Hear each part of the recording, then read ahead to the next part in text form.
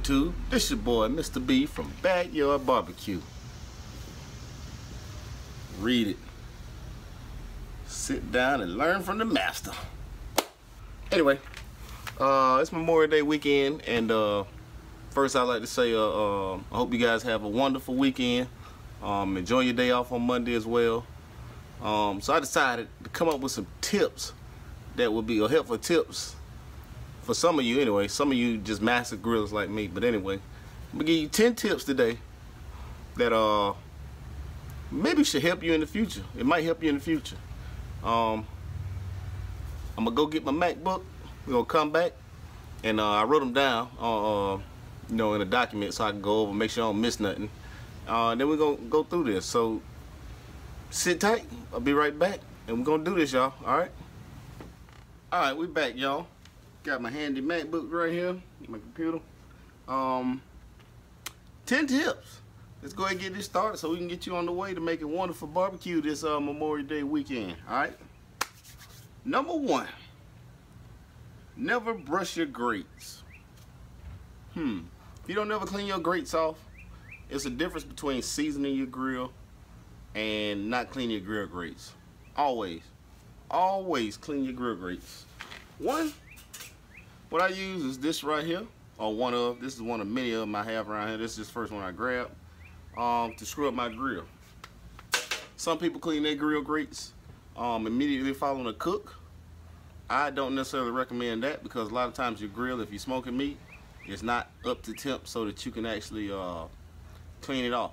And if you're smoking meat, chances are your grill is between maybe 225, 250, which means now you got to raise the temp up to actually clean it properly and kill all the bacteria and excess food that's just sitting on your grill.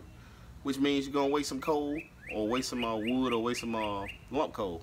So I recommend cleaning your grates at the beginning of your cook when your fire is extremely hot and you're waiting for your coals to ash over. What I mean by that is your charcoal turn from black to a grayish looking color. Same thing with lump coal. And then go from there. Get your clean on, and then I'll come behind it. This is all me talking, right? Just my recommendations. I come behind it and I use a canola oil spray can, or either use some type of oil to grease the on a napkin, you know, fold it up, and just rub it down, rub the grill grates down to keep them seasoned, or so the meat doesn't stick to it. And after that, if you got meat sticking to your grill, and chances are you probably haven't learned your grill yet and it's getting too hot on you. Anyway, all right, tip 2. Let's see. All right, a lot of people don't give their grill grates time to heat up.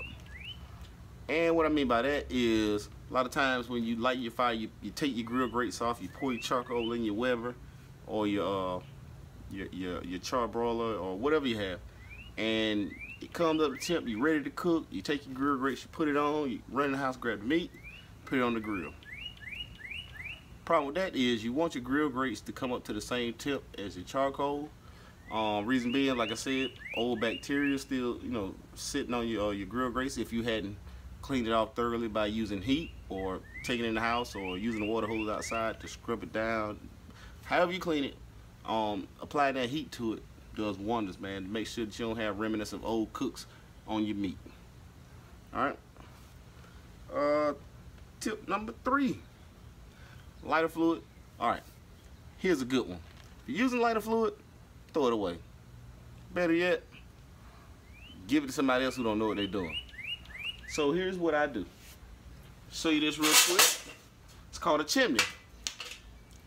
One of these. I've been using this thing for the last maybe 6 years, and you see it still. Granted, I keep it in my garage in a crate, milk crate, but still works wonders. Let me show you how this works, right? Like I said, get rid of your lighter fluid. Finna show you something new. You see the inside of this? This part right here is a little metal thing that holds your charcoal or your lump coal. You pour your charcoal in here. Notice the holes, right? I'm gonna talk about that in a minute. And you see the bottom? You take paper and you stick it in the bottom. Light it with a lighter. Set it on the whatever you sit it on. I just sit it on top of my grill, the grill grates, until it's good and hot. Then I pull my coals in, because I got one of the grill grates that flips up. But whatever works for you, light it, and then go from there. No more charcoal, lighter fluid taste on there. Trust me, the fans, friends, family, they will notice the difference immediately. Immediately. Here's what I use to light mine. I've been using this tank for a little over 2 years now. Same setup. I think I paid $24 at Lowe's. This part screws off. I'll show you this real quick. Comes off. Comes in a package just like this. You just take it and screw it on. Easy day. And it has a knob in the back. Not saying you got to get this one, because I ain't selling any product, but I just twist it. I hear gas. Got fire. And what I do, remember I talking about them holes in the chimney? I probably, you know, put the flame to each one of these holes, maybe one on each side, the right side, the middle, and on the left side. About 5 seconds each, turn it off. I'm done. Till the next time. So that is how I'm able to use the same setup for about over 2 years.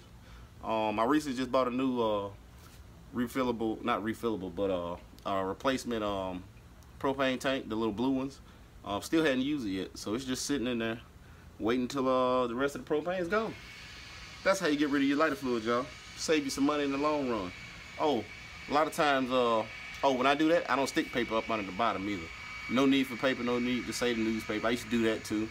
Or you can buy the cubes. They got cubes that come 24 in a pack at Home Depot and Lowe's. Made by Weber, I believe, but I believe some other companies, you know, started to make them, the little knockoff versions. They all do the same thing. You just stick it in there, light it, then wait about 15 minutes and you got a fire shooting up. And then you pour it in the grill. Comes with these handles. Keep you from getting burned as you pour it in. Safety first, y'all. All right. Let's talk about two-zone cooking. Two-zone cooking is what we, as master barbecuers, or people that think we know what we're doing, including myself, as indirect cooking. What I mean by that is putting your fuel source or your heat source on one side and cooking your meat on the other side of your grill. Right? You can Google that, YouTube it. I think I got some videos on there about how to do indirect cooking. It's wonderful to keep you from burning your meat so fast. So doing that, like I said, allows you to manage your temps, and especially if you're doing Boston butts, longer cooks, works wonders. Works wonders on burgers. That way you gotta burn them soon, or you're standing there every 2 seconds flipping them over. You'll be there forever with that. So give it a try, man. Let me know what you think. Comment below. All right, let's see here. Tip number 5. A lot of people misconstrue lump charcoal with regular briquettes and when to use them. My own personal preference, I recently just started using lump coal, and I'm gonna be honest with you, I'm thoroughly impressed. However, I do have a Kamado. Well, let me give you a lineup, right? So I got Big Bertha, my Big Shirley Fab, which is a 24x60 pull behind trailer. I have a Weber kettle grill. I have a Weber Smoky Mountain Weber. I have a Kamado grill, which is like the big green egg, and then I have the tailgater, which is your cheap $40, $50 grill that you take tailgate. So that's my lineup that I have currently. I've been through every single grill probably that Home Depot and Lowe's sells, so you got a question, I could probably answer it. But anyway, in reference to that, and the reason why I was telling you the list of those grills is some grills I prefer to use lump coal in, like my Kamado, and then my Weber I prefer to use briquettes in. The reason being is, one, they recommend for the Kamados or the big green eggs that you use lump coal. Lump coal gets hotter faster, and it works wonders for like cooking steaks and stuff. However, anything that gets hot quick gets cool quick too, if you know what I mean by that. That means my lump coal will burn out quicker if I let it go up to 700, 800, even 1,000 degrees. Make sense? Hope so. So for longer cooks, if you're not using a Kamado, or if you're thoroughly skilled at how to maintain a fire, you can get long cooks out of lump coal. But I prefer briquettes when it comes to my Weber, my Smoky Mountain Weber, my kettle grill, and even the my tailgater. I prefer just to use briquettes on that for that reason. But when it comes to hands down ceramic grills, lump coal is the way to go. All right, next tip, number 6. You refuse to invest in a digital grill. I used to be this way for the longest. I said, you know what, I've been cooking since I was 6. I can eyeball it. When I see clear grease on chicken, I know it's done. If I can grab that bone out of the Boston butt or the pork shoulder, I know it's done. Let me regroup and tell you this right here. This right here, Thermopen. You don't necessarily get this one. There's a million of them on the market. You know what this thing does for me? If I'm cooking chicken, because I cook for the public now, you know, charities, whatever, fundraisers, whatever, making money to keep shooting these videos, buying product, whatever it is, I want to make sure that I'm giving them safe food, especially when you're dealing with chicken, right? That chicken at 165 degrees, it ain't coming out the grill. I don't care how long they waiting for it. I don't care if they asking for it, just not doing it because I want the chicken to be safe for consumption. Salmonella poisoning is something serious, and if you ever had it, you know what I mean by that. So invest in one of these or something similar to this. I ain't one of their marketers, so invest in something similar to the Thermopen. You can Google that, Thermopen, and then it'll show you, or Google a digital probe thermometer, and they'll come up with a laundry list of ones that you can buy. And they all pretty much do the same thing. It's just about how long you have to keep the probe in the meat. Like this one, instantaneously. This is what they use on the competition circuit to verify that your meat is over 140 degrees. But some of the other ones maybe take you 3 seconds to come up with an accurate reading on your particular meat. And do yourself a favor, look up the chart. There's a million charts out there to tell you the different degrees. Like I said, chicken, 165 degrees. When I'm doing Boston butts, I even go anywhere from 195 to 205. Sometimes 205, just to make sure that when I pull the bone, it's good to go and I don't have to put it back on there. All right, but just my own personal preference. All right, let's see here. Tip number 7, spreading the charcoal too soon. All right, with that one, once you get your charcoal, we're just talking about briquettes, right? Once you get your charcoal lit, pour it in your grill, it's sitting there, and you say, oh, it's ready, because I can feel the fire, it's hot. Nope.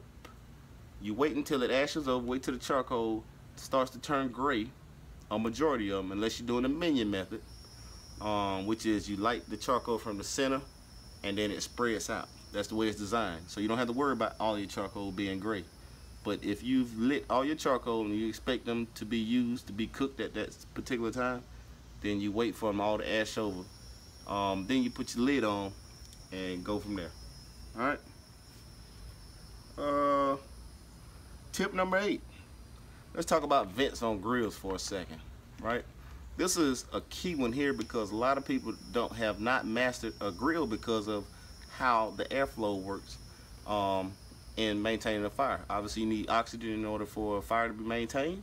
So using those vents, particularly the ones like if you're using my Smoky Mountain Weber, the vents at the bottom, I only use 2 of them, and that's just because over time I've learned my particular grill. So if I was cooking at your house and you had one, I would start off with all 3 just because I don't know your grill. Everybody cooks differently. Everybody's grill cooks differently. So you just can't say, oh, I'm a master chef and I just come over there and use your grill and all of a sudden I'm perfect.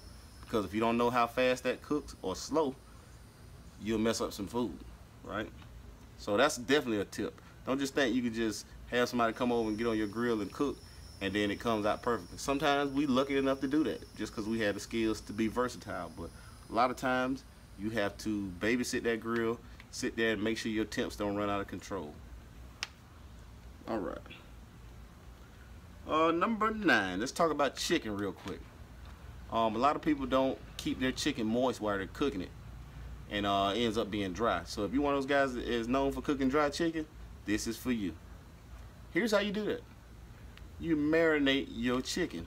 Sit it overnight so that the protein in the chicken, which is why it's one of the best sources of meat for bodybuilders and stuff like that, or people that are trying to stay lean, because it has a lot of protein in it. So, and what that means is a lot of fibers in there. So when you inject that meat or you just sit it in a solution, salt water, whatever you mix it with, and it soaks in, once you put it on the grill, before that chicken becomes dry, even turkey, before it becomes dry, all the moisture in the meat has to come out. So if you plan it right, for those that don't know how to manage fires and cooking chicken the proper way without it drying out, hopefully your temperature of your grill allows you to finish cooking before the moisture in the meat evaporates and then it starts to turn dry. Another method is using what I use right here, my Flow Master that I got from Home Depot. My spray bottle is keeping the meat moist and sprayed. I do it because I know how to measure my temps. I usually spray my meat, especially Boston butts, stuff like that.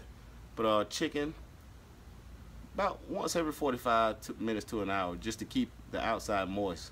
So, because heat dries stuff out, you keep it moist, you'll be good to go. And my last tip for you guys, so you can go out there and do some good barbecue on Memorial Day weekend, is a lot of people apply barbecue sauce too early. Me, I'm one of those ones that I prefer to put the barbecue sauce to the side because I feel like my skills at cooking the meat and you tasting it, I don't need to cover it up with barbecue sauce. So I believe in putting it to the side and you saying, okay, the meat's good, I don't need sauce, or I need sauce because the meat doesn't taste how I want it to taste, right? That takes a lot of skills to be able to do that. A lot of people put barbecue sauce on there because they are scared that other people will maybe not like their particular seasoning that they use. So I've done that too, hot sauce as well. But anyway, the key here is to put barbecue sauce on your meat 5 minutes to 15 minutes after you're about ready to pull it off. So the last 5 to 15 minutes is when you douse it with your sauce. And remember now, sauce is not gonna soak into the meat, so don't think that if you think you just a master of all things. All it's gonna do is bake into the actual meat and provide like a layer of flavor. So you get what I'm saying? 5 to 10 minutes before you're ready to pull it, get your mop or just pour it on, however you do it, spoon. Everybody does it different ways. Cover your meat, put the top back on for about 5 to 15 minutes, and then pull it. Let your meat sit before you eat, and this is key too. And I'm gonna let you guys go. Cover your meat, let it sit, because as soon as you pull meat off, it still cooks for the next, up to 30 minutes, depending on the size of the meat, especially with briskets and stuff like that, and Boston butts. So let it sit, let the juices flow back into the meat, and then you'll be good to go, man. People will love you for these. If you just follow these few tips right here, you are well on your way to making awesome barbecue. This is your boy, Mr. B from Backyard BBQ, signing off. Hope y'all enjoy your weekend. Happy Memorial Day to all you guys. And let's do it, y'all.